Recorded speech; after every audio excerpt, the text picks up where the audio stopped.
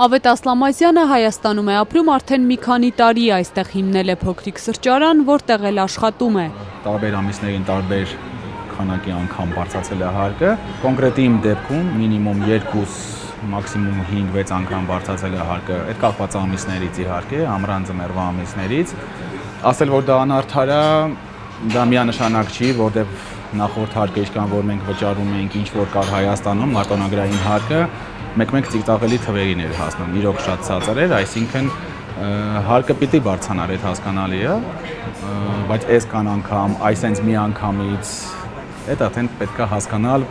Դեռ 2016-ին ընդունված հարկային օրենսգրքով անցյալ տարվա հուլիսից Հայաստանի սրճարաններն ու ռեստորանները արտոնագրային վճարից անցան շրջանառության հարկ վճարելուն, մոտ 6%, իսկ այս տարվա հունվարի 1-ից արդեն 8%։ 2020 թվականից էլ նախատեսվում էր հարկը հասցնել 10%-ի։ Ու հարկը ոչ թե մենք ենք վճարում, եկեք ճիշտ հասկանանք, բոլորս ենք վճարում, քանի որ եթե մեր հարկերը վճարելը բերում է մեզ այն նրան, որ մենք էլ չենք կարողանում գոյատևենք, պլյուսի չենք, մենք ստիպված գին ենք բարձրացնում ու արդեն հաճախորդներն են սկսում ավել վճարել, փաստորեն դա ազդվում բոլորիս վրա։ Հունվարի 1-ից հարկի բարձրացումից հետո Ավետ Ասլամազյանը վնասներն արդեն հաշվարկել է։ Սրճարանում գների բարձրացում դեռ չի արել, բայց չի բացառում այդ հնարավորությունը, երբ հարկը դառնա արդեն 10%։ Հարկային այս փոփոխություններն անընդունելի էին ռեստորանների հայկական միության համար, որը կտրուկ քայլերի դիմեց։ Տասնյակ ռեստորանների դռներին հայտնվեցին պաստառներ ոչ հարկային փոփոխություններին գրությամբ։ Միությունն անգամ սպառնաց գործադուլ անել եւ մեկ օրով փակել դռները այցելուների առջև։ Մենք կոչ էինք անում կառավարությանը շոկային էքսպերիմենտների չենթարկել մի ոլորտ, որը տասնյակ հազարավոր մեր հաշվարկներով մոտավորապես 50,000 հոգի զբաղված է այս ոլորտում։ Միության համակարգող Աշոտ Բարսեղյանն ասում է, դեմ չեն հարկեր վճարելուն, բայց սեփական եկամուտների հաշվին այլևս հնարավորություն չունեն զսպել գները սրճարաններում ու ռեստորաններում եւ սննդի այլ կետերում եւ ստիպված պետք է գնային գները բարձրացնելու ճանապարհով։ Գործատուների մոտ առնվազն պատասխանատու գործատուների մոտ, որոնց մենք ամբողջությամբ ներկայացնում ենք, չկա շրջանառության թաքցնել, չկա աշխատողների թաքցնել,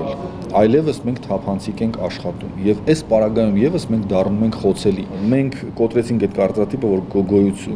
ոլորտում գոյանում են գերշահույթներ։ Չի կարա մրցակցային ոլորտում գոյանա գերշահույթ։ Սա խիստ մրցակցային շուկա է։ Բարձրացած բողոքի ալիքից հետո շաբաթ օրը ռեստորանների սեփականատերերին ընդունեց վարչապետ Նիկոլ Փաշինյանը։ Հանդիպմանը մասնակցում էին նաև ոլորտի պատասխանատու պաշտոնյաները։ Մի շատ կարևոր հետևություն արեց վարչապետը, որ այո, չի կարելի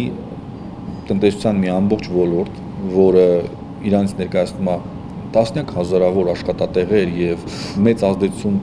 տուրիզմի եւ գյուղատնտեսության վրա, չի կարելի այդ ոլորտը ենթարկել տուրբուլենտ իրավիճակի։ Անորոշության մեջ չի կարելի թողնել, որովհետեւ մենք չենք հասկանում մոտակա 5 տարին ոնց պլանավորենք, հա, ներդրողներին ինչ խոսք տանք, ինչ գումարի հետ գնում խոսք տանք։ Հանդիպման մասնակիցների խոսքով վարչապետի, ֆինանսների նախարարի ու ռեստորանների սեփականատերերի միջև նախնական պայմանավորվածություն է ձեռք բերվել շրջանառության հարկն իջեցնել մինչև 6% եւ այդ շեմն ամրագրել։ Աշոտ Բարսեղյանը հույս ունի, որ կառավարության հետ կկարողանան պայմանավորվել նաեւ ժամկետների շուրջ, թե որքան ժամանակ այս հարկն այլևս չի բարձրացվի եւ իրենց ոլորտը կդառնա կանխատեսելի։ Դրա համար ենք մենք ասում 5 տարին օդից վերցված թիվ չի, դա մեր կողմից հիմնավորված թիվ է։ Բայց պետությունը ունի իր դրամաբանությունը եւ պետության դրամաբանության մեջ շատ հնարավոր է 5 տարին չտեղավորվի,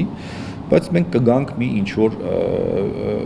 ժամանակային լուծման, որը ձեռնատու կլինի թե պետությանը, թե ոլորտին։